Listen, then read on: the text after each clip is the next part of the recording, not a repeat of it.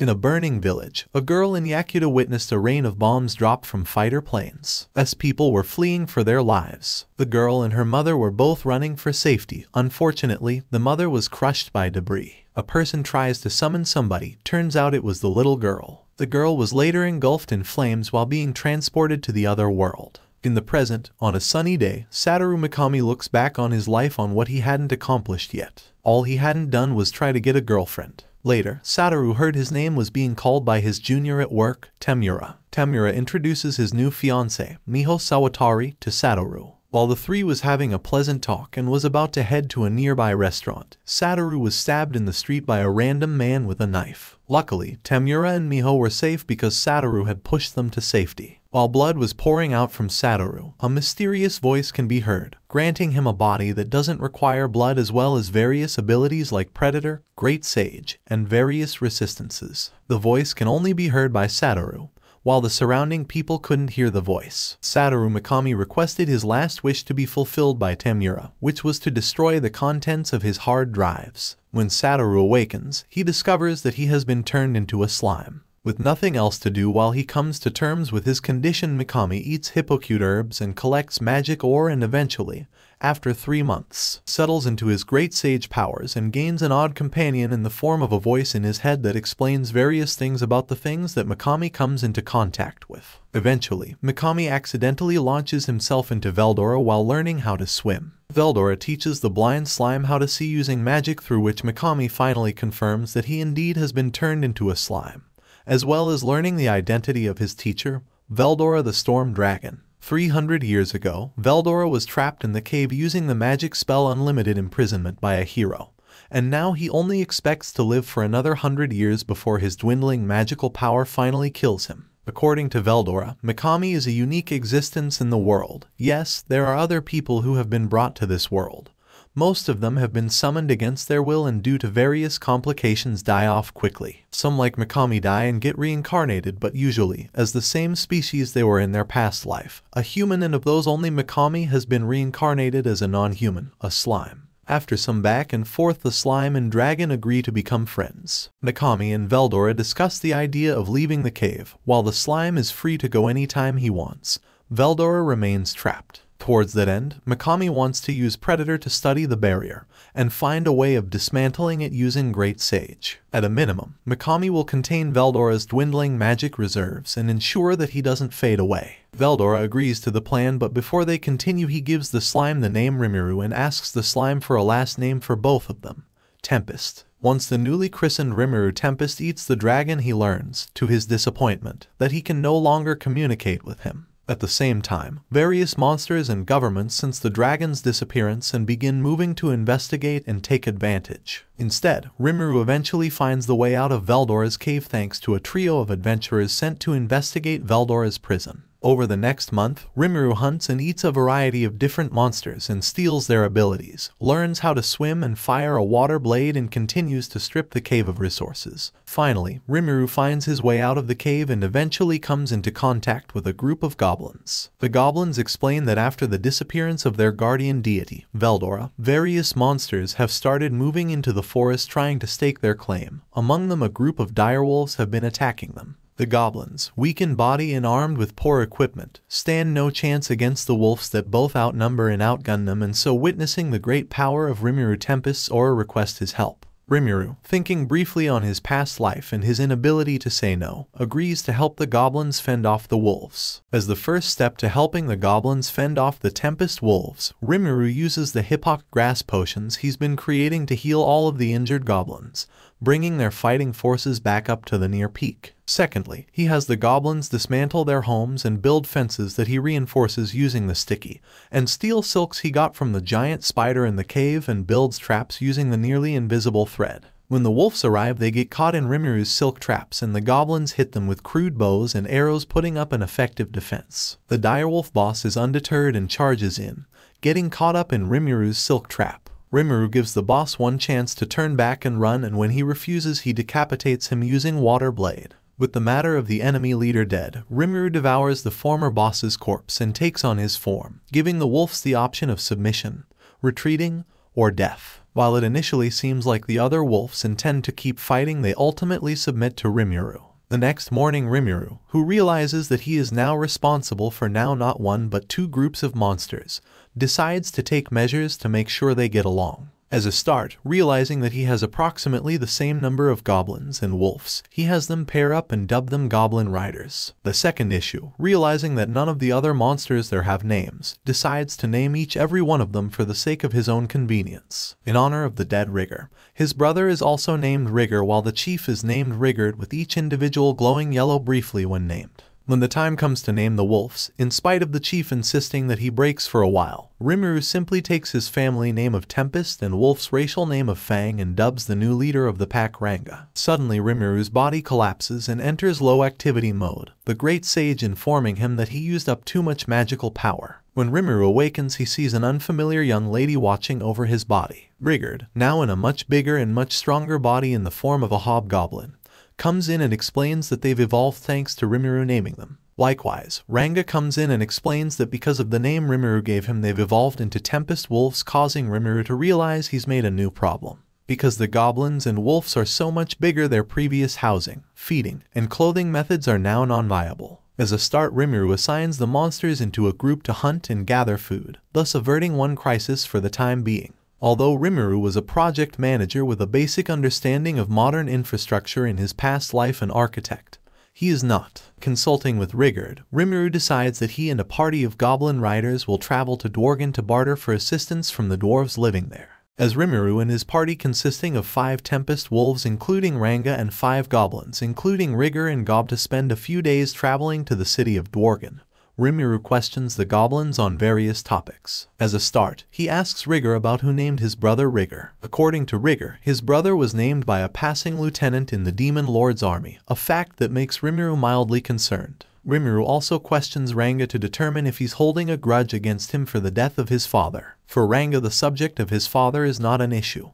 He holds no lingering feelings of loyalty compared to his gratitude for Rimuru sparing him and his pack's lives and naming them. Once the group arrives outside of Dworgen, Rimuru instructs most of the goblins and the wolves to stay back while he enters the lineup with Gobta. Once in the lineup, Rimuru and Gobta are quickly harassed by a group of adventurers who see them as weak monsters and wish to mug them. Having already instructed the goblins and wolves not to attack humans, unprovoked Rimuru instructs Gobta to plug his ears and turn around. Rimuru assumes the form of the newly evolved former wolf chief and uses intimidation to try to scare the adventurers off. Met with overwhelming success, Rimuru terrorizes the other people in the lineup and is immediately captured by Dworgen's guards. Fortunately, Rimuru's story lines up with eyewitness reports, and since no one was hurt, the guard captain, Kaido, feels inclined to let them go after a bare minimum amount of time. At that time, one of the guards charge in and report that a group of miners have been injured in an attack by an Armorsaurus and they have no potions to heal them. Rimuru chimes in and trades in a large amount of his high-quality health potion in exchange for his freedom. Once the dwarfs are healed, Kaido agrees to take him to the best blacksmith that he knows. Kaido takes Rimuru to his brother Kaijin, who also turns out to be the boss of the 3 miners Rimuru healed. While the dwarf is grateful for the safe return of his employees, he is already in the middle of an order for the kingdom. Kaijin has to make 20 magic swords for the kingdom, and thanks to the work of a minister named Vesta, he has no time and no magic ore to make them. Rimuru recalls his time in the cave and regurgitates refined ore in the form of a chunk of magisteel.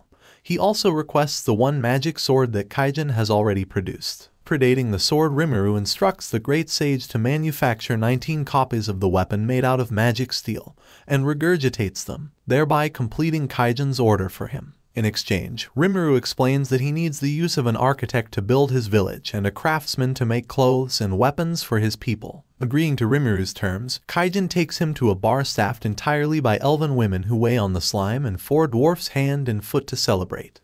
While still at the bar, one of the elves working there offers to read Rimuru's future in order to find the person who he is destined to meet. In the crystal ball, Rimuru is treated to a vision of a woman and 5 children, leading Rimuru to wonder who they are. Around the same time, a local minister, Vesta, pipes up and questions Kaijin on what he's doing there when he should be trying to complete his order. However, Kaijin explains that he already sent in all 20 of the long swords he was made to complete, surprising the noble. Deciding to quickly change the topic, Vesta comments that he's more concerned that a lowly slime has been let into such a high-class establishment, and makes his displeasure known by dumping a mug full of alcohol on Rimuru. Kaijin, thoroughly enraged by Vesta's disrespectful behavior, punches him clean out. Though Rimuru is initially concerned that this will cause trouble for Kaijin, and the bar Kaijin asks that Rimuru take him to his town to act as the artisan that Rimuru required. Unfortunately, Kaijin's brother Kaido is forced to arrest the 4 dwarfs and 1 slime and keep them as a prisoner until their trial. Once inside of the prison again, Rimuru realizes that he left Gopta tied up in the cell,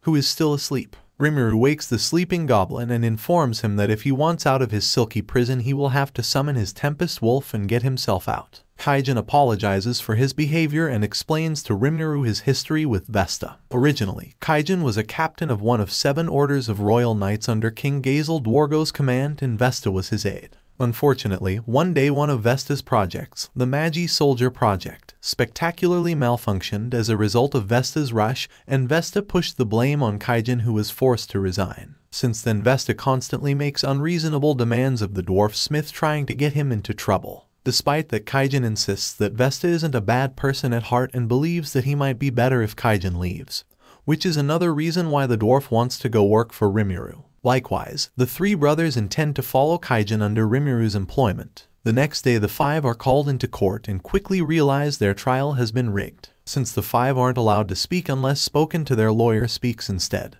who makes it quite clear that he has already drafted their confessions. Vesta meanwhile has dramatically exaggerated his injuries and collected eyewitness testimony stating that Kaijin and his accomplices attacked Vesta unprovoked while he was in the middle of a drink. Before the 5 can be sentenced, however, Gazel asks Kaijin if he ever intends to return to his employ, to which Kaijin says no. The 4 dwarfs and 1 slime are banished, never to return to the city. Alone with Vesta, the king questions him on if there is anything he would like to say to him before he too is banished from the kingdom. Gazel reveals that he knew who really was responsible for the Magi Soldier failure all along, but because of his high hopes for Vesta did not expose his lie, but now his antics have gone too far. Gazel reveals the Hippok grass potions that Rimuru created that is superior in ability to the ones that they can create, and now because of Vesta all of their ties have been cut off with that slime. Thus a teary-eyed Vesta is thanked for his service, before being led out of the court never to return. His dream of one day being of use to the king utterly shattered. The brothers Kaijin and Kaido have a heartfelt farewell while the king looks on.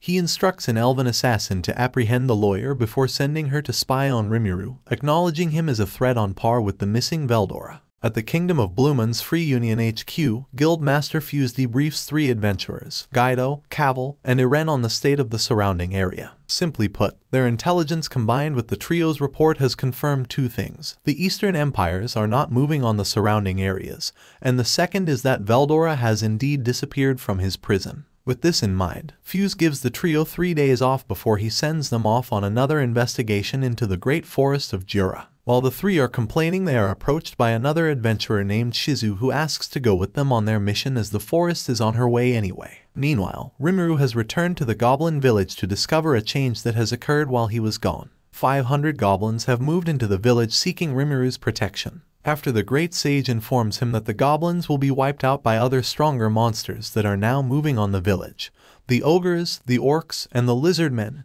he decides to take them in and name them. After exhausting all of his energy and entering low activity mode for 3 days again, Rimuru awakens to discover his village further changed. Under Kaijin's instruction, the goblins are now learning how to make tools and weapons, while Garm has taught the goblins how to make proper clothing. Dord, who is teaching them craftsmanship, and Miad is guiding them and make buildings, with a dash of influence from Rimuru, who lends his limited knowledge of the infrastructure of his homeworld. Gopta, who was forgotten about in Dworgen, has freed himself by summoning his Tempest Wolf and returning to the village by themselves, where they are now sharing their experiences. Rigurd has been made the official king of the goblins, with the former chiefs of the absorbed villages his goblin lords. Speaking of, Rigurd comes in with a report about a group of humans who have gotten themselves into Bind nearby. Cavil, Guido, Iren, and Shizu are being chased by a horde of giant ants, several of which Shizu destroys with a magic sword, and the last Rimuru dispatches with black lightning. Once they've introduced each other, Rimuru realizes that Shizu is his destined one he's meant to meet according to the elven prophecy he received. Getting a better look at Shizu's companions, Rimuru learns that they are the same trio that he met on his way out of Veldora's cave. Rimuru breaks the tension using a slime joke he heard from a video game that elicits a laugh from Shizu. Once the adventurers explain why they are there, Rimuru confirms that the Freedom Association shouldn't have any problem with them building a village there. Meeting with Shizu alone, Rimuru confirms that she is from Japan and Shizu confirms the same as him. The pair share their stories of how they came to be there. Whereas Rimuru merely died and was reincarnated as a slime, Shizu was summoned to this world by force on the tail end of the Second World War. The individual who summoned her pulled her out of the firebombing of Japan, so to cheer her up, Rimuru shows her images of the rebuilt Japan and of it being put back together. However, the mood is suddenly interrupted by some kind of painful injury on Shizu's part. While she seems fine, Rimuru is called away to discuss the building of the village. Shizu meanwhile has a flashback of her summoning and of the man who did the deed, leaving her body severely burned in the process. Deducing that she had an affinity for fire, Shizu's summoner forcibly bonded her to a fire spirit named Ifrit. One day, shortly after being summoned to the new world and bonded to Ifrit, Shizu and her summoner/master are attacked by the great Majin Koenig. Deciding to treat the situation as an opportunity, Leon has his newly minted minion incinerate the birdman. Satisfied, Leon asks the girl her name and decides to name her Shizu. After Shizu's injuries have been treated, she starts wandering around the nearby forest where she encounters a young girl named Perino who has befriended an orphan fox monster that Shizu names Pizu, who grows bigger as a result. Deciding that the monster seemed friendly, the two bring him back with them to Leon's castle as their pet. Unfortunately, Pizu becomes openly hostile to Leon, and as a result, Ifrit takes over Shizu's body and incinerates both the monster and his owner, leaving Shizu severely traumatized. Waking up from the nightmare, the adult Shizu finds herself in the goblin village where Ifrit's aura is now acting up. Though Shizu likes the town, her quest to track down her summoner lures her elsewhere. That said, Rimuru states she's welcomed back at any time. On her way out of the village, Ifrit finally breaks free from Shizu's control and takes over her body and goes on a rampage. Rimuru orders the goblins to evacuate and confronts Shizu with Caval's party, with the adventurers realizing that Shizu is really a veteran hero, also known as the Conqueror of Flames. To combat his enemies, Ifrit summons several salamanders to fight alongside him. Though Rimuru's water blade attack is initially ineffective against the fire spirits, he mixes it with Iren's icicle lance attack to create the icicle shotgun for use against the monsters. Once the salamanders have been defeated, Rimuru orders Ranga to take the adventurers away to safety. Confronting Ifrit alone, Rimuru is initially caught in a trap when he's consumed in a circle flare by Ifrit. Although Rimuru initially freaks out, Great Sage reminds him that he has thermal fluctuation resistance, which immunizes him against fire-based attacks. Instead, Rimuru uses Ifrit's own attack as a smokescreen to bind him in steel silk, followed by swallowing him using Predator and separating him from Shizu. Once inside of Rimuru's stomach, Ifrit is confronted by Veldora, who laughs at Ifrit as he claims that he cannot defeat Rimuru. Rimuru is inside of Shizu's room waiting for her safe recovery. Shizu is depressed as she nearly killed her friends as Ifrit again. To cheer herself up, Shizu wants to tell her life story to Rimuru, and he complies, learning about the events that shaped her life after coming to the new world. One day, Shizu's master Leon Cromwell was finally chased from his castle and Shizu was left behind as the rear guard. When Ifrit realized that they couldn't defeat the hero, its fear gave Shizu an opening to reclaim control over her body, and with the anti-magic mask the hero originally wore, the influence of the fire spirit could be suppressed altogether. More important, Shizu was able to use that fire power, hence how she became known as the Conqueror of Flames and thus became the companion and student of the hero. One day though, the hero disappeared without warning or explanation. After a long career as a solo adventurer, the influence of Ifrit began to assert himself, so to minimize her reliance on the dangerous power that would allow the fire spirit to rampage freely. Again, Shizu retired and became a teacher in the kingdom of Ingracia, where other world travelers learn about their abilities and the world they now live in. One of them even became the Grand Master of the Freedom Association. However, Shizu has reached the end of her natural lifespan and Ifrit's will has overtaken hers, resulting in the rampage the day before. Hence Shizu's last quest, to find Leon and make him tell her the information she wants to know. While Shizu is glad she got to spend the last few days of her life with such good people, she has a new request, not for Rimuru, but for Satoru Mikami. Shizu wishes to die among the memories of her homeland so that she is not subjected to the cruel cycle of reincarnation of this world, and thus asks that the slime eat her as he had the cursed monster that had tormented her. Rimuru agrees and declares that he will find the man responsible for her fate and make him take responsibility for his actions. Inside of Rimuru, Shizu is reunited with the souls of her slain friends and her dead mother as her long hard life ends peacefully. Later, Caval's party and Rigard arrive in Shizu's room to find what they realize is actually Rimuru in the form of a naked human, a slightly younger androgynous version of Shizu with blue hair and golden eyes. Giving the group an explanation as to what happened and proving he is who he states he is, Rimuru transforms back into slime and apologizes to the group for his impromptu private burial. Before the three adventurers leave, they ask Rimuru to turn back into Shizu's form so that they can at least say farewell to their friend's image. Before the three adventurers leave though, Rimuru has the dwarfs manufacture new and improved equipment for the three of them. The group in turn promises to give a positive review of the village and recommend non-interference with their affairs. In the meantime though, an orc is traveling through the desert and just when he collapses from exhaustion he is met with Jelmud who offers him meat and a name, Geld. Despite the minor setback of Ifrit's attack, the goblin village continues to build and rebuild on schedule, while Rigard and his goblin lords have worked out the finer details of governing even without Rimuru giving anyone orders. This works out for Rimuru as he's been experimenting with his new abilities he got from eating Ifrit and Shizu. For starters, Rimuru has repaired Shizu's anti-magic mask that got damaged during the incident with Ifrit. Rimuru also confirms his human form works exactly like a normal human body. His senses are slightly dulled when compared to using magic sense though. As a makeshift mirror, Rimuru spawns a clone and confirms his appearance in human form. Rimuru confirms that he looks like an androgynous Shizu, doesn't have any gender. His default size is due to the limited mass of his physical body. Furthermore, the black mist he occasionally produces is his magical power making up for the difference in mass, and as needed he can alter his form to grow in age or switch between genders. Rimuru also confirms that his sense of taste has returned and thus orders Rigard to prepare a feast. On his way out of the village, Rimuru also confirms that a huge number of magical beasts are moving through the forest, possibly due to a change in the environment, so they'll have plenty of meat for the future. Rimuru takes the liberty of training the more dangerous of his abilities inside of the sealed cave where he figures he won't hurt anyone. Shizu's unique skill Degenerate allows her to fuse together in separate skills to produce new skills as needed.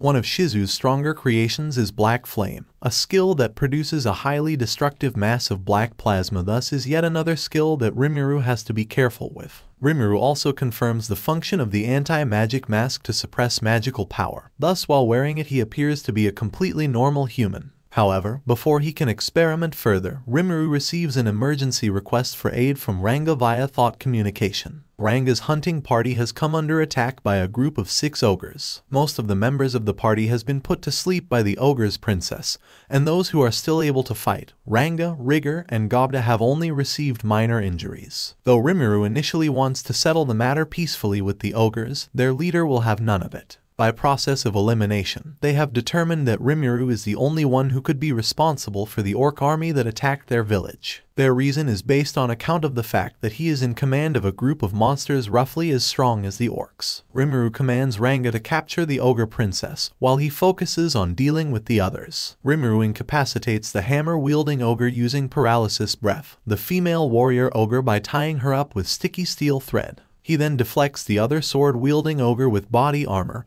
and knocks him out with it while Ranga succeeds in capturing the priestess. The eldest among the ogres identifies each of the monsters the skills came from and in the process confirming him as the most dangerous among the ogres. Rimuru attempts another attempt at peace, tries to deduce who they have mistaken him for, though the revelation of his abilities only serves to make them more suspicious. Unfortunately, the ogre elder takes the opportunity to sneak up on and try to kill Rimuru, though he only succeeds in cutting off one of his arms. Instead, Rimuru demonstrates his high-speed regeneration and immunity towards fire-based attacks. Deciding to take things seriously, Rimuru removes his mask and produces a giant mass of black flame and black lightning. The ogre princess, however, gets between them and reveals the misunderstanding, as she has determined that Rimuru is not the leader of the orc army that attacked them. Had that individual used this much power, they would have no need to use orcs. She's also determined that the mask he is wearing is much different than the Majin who was leading the orc army, whereas Rimuru's mask seals his aura, the one the Majin was wearing didn't. Now that the ogres have calmed down, Rimuru reabsorbs his attack and reveals his true slime nature before leading both groups back to the village to determine who is responsible for the army of violent thugs that attacked the ogre's village. confirming that none of the ogres have names in the process. A crowd of tense hobgoblins have gathered around Rimuru, who is taste testing meat skewers that have been prepared for him. After careful consideration, Rimuru cheerfully declares the meat good, and is quite happy to have his sense of taste back. While the various hobgoblins, dwarves and ogres are enjoying themselves, the ogre's young master has sat down with Rimuru, and Kaijin as he explains what happened. Several days ago, an army of fully armed and armored orcs attacked the ogre's village without provocation or warning. Though the 300 ogres living in that village were quite strong, the sheer numbers of the enemy soldiers attacking them overwhelmed them. The ogres there are all that's left of them. One of the last things that the young master saw before fleeing with as many people as he could was a Majin wearing a clown's mask standing over his father's burning corpse. Since Rimuru's mask looks similar, they concluded that they must have been working together, hence their misunderstanding. The most sensible conclusion is that the orcs have been given new power by a demon lord. Why, they don't know. Rimuru takes the liberty of noting that the ogres have settled into the village rather nicely, which leads him to wonder what the ogres plan on doing now. Naturally, the young master's current greatest ambition is to find the leader of the orcs and kill him along with as many of his subordinates as possible. Realizing that the young master doesn't have a plan at all, Rimuru instead proposes that they become his subordinates in the mutual interest of fending off the army of orcs that are wandering around the forest destroying everything in sight. It is something that the ogres need to consider carefully, so the young master goes out to think. The next morning, the ogres find their resolve and agree to become Rimuru's subordinates, at least until they can hunt down and defeat the orcs' leader. As is customary with his subordinates, Rimuru names each one of the ogres. The young master is now Benimaru. His younger sister Shuna, the female ogre, is Shion, the elderly ogre Hakuru, the other male is Sue, and finally, the hammer-wielding ogre is Kurube. Once the process is done, however, Rimuru passes out from overusing his magic again and wakes up days later to learn that the ogres have evolved into Kijin and have since been keeping themselves busy inside of the village. Hakuru has taken to bullying groups of hobgoblins and calls it training them. Kurube has inserted himself into Kaijin's blacksmith team, while Shuna and Shin have taken turns looking after Rimuru's unconscious body. The reason why naming 6 ogres took up so much of Rimuru's magic is because naming stronger monsters takes up vastly more magical power than the weak goblins. Benimaru and Rimuru begin discussing strategy and dealing with their enemy. After having time to think about it, Benimaru wonders if the orcs are connected to another demon known as Jelmud, who visited their village offering to name the ogres, claiming to be a lieutenant in the demon lord's army. Rimuru recognizes the name Jelmud as the one who also named Rigger and wonders if it's a coincidence. In the meantime, the orc army is making its way to the lizardman village near Lake Sis. After determining the enemy outnumbers them 2-1 and that they've already crushed the stronger ogres, the lizardman chieftain concludes that the enemy army is being led by a legendary monster known as a orc lord, who is said to devour the fear and hesitation of his subordinates, making him a natural leader. Thus the chieftain calls his son Gabaru and assigns him the task of forming an alliance with the goblins in the interest of boosting their numbers. Unfortunately, while traveling to the goblin village on Overlizards, Gabaru's subordinates boost the already overconfident Gabaru by commenting that with the name given to him by a demon lord's lieutenant, Jelmud, it's only fitting that he use this crisis as an opportunity to succeed his father as chieftain. The Kijin are hard at work in Rimuru's village. Shuna is showing the dwarfs and goblins her methods for weaving hell moth silk, while Shion has inserted herself as Rimuru's personal bodyguard and secretary. She also attempts to become his chef too, but after Gobta gets food poison from her food, Rimuru assigns Benimaru the role of her taste tester, on account that he and the other Kijin already knew she was a horrible chef. Meanwhile, Gabaru and his fellow lizardmen are progressing in their efforts to bring the goblin villages under their command. They note that the next one they are to visit has tamed direwolves under their command, his subordinates once again patting Gabaru's ego. The group travels to Rimuru's village, and after making an ostentatious entrance for Gabaru, the lizardman ends up insulting Rimuru to his face in front of his subordinates, trying to recruit Ranga's pack to fight the orcs. Diffusing the situation, Ranga has got to fight Gabaru instead, with Rimuru motivating him with the carrot stick combo of a weapon from Kurobe and more of Shion's cooking. The hobgoblin uses the spear he was given as a distraction, shadow motion, to sneak up on Gabaru, and finally, he knocks him out with a kick to the back of his head, causing his subordinates to take their leader and flee as quickly as possible. In spite of Gabaru's personality and him seeming too stupid to be a scared attitude, making an alliance with the lizardmen isn't a bad idea. The orcs are in their territory, and dealing with them there is preferable than waiting for them to strike. Rimuru also wonders that if the demon lord that's backing them is the same one who hurt Shizu. But while in a meeting with his subordinates, a dryad named Trainee asks to join in, requesting that Rimuru subjugate the Orc Lord. The meeting between Rimuru and his subordinates and Trainee the Dryad continues. Sae reports that he's scouted the destroyed ogre village and has confirmed that both the ogre corpses and the orc corpses have completely disappeared. According to Trainee, the surviving orcs ate them. When an orc evolves into an orc lord, they gain an ability called Starved, which works similarly but differently than Rimuru's Predator. For starters, when Rimuru consumes someone using Predator, he has a 100% chance of gaining their abilities, but they apply only to himself. Compare Starving ones, which although it has a much lower rate of success and drives the users mad with hunger, instead triggers species-wide mutations. The orcs have already gained the ogre's brute strength. Currently, they target the lizardmen's heightened speed, agility, and ability to walk on water. But the worst-case scenario is when they will seek out the collection of strong monsters Rimuru has gathered together, not to mention the dryads and treants Trainee has under her protection. With the powers of all the creatures of the Jira forest combined, they will become an unstoppable plague on the world and will spread like a rapidly evolving swarm of locusts. As if further prodding Rimuru to action, Trainee also informs him that the orc's actions are being guided by a Majin named Jelmud who is working for a demon lord. Remembering the promise made to Shizu, Rimuru agrees to wipe the orc lord. As a start, in order to even the numbers against the 200,000 strong orcs, Sae is assigned to establish proper diplomatic relations with the lizardman chieftain. In the meantime, Gabiru finally wakes up following his humiliating defeat by Gobta. He immediately comes to the conclusion that Gobta was the strongest fighter in the village,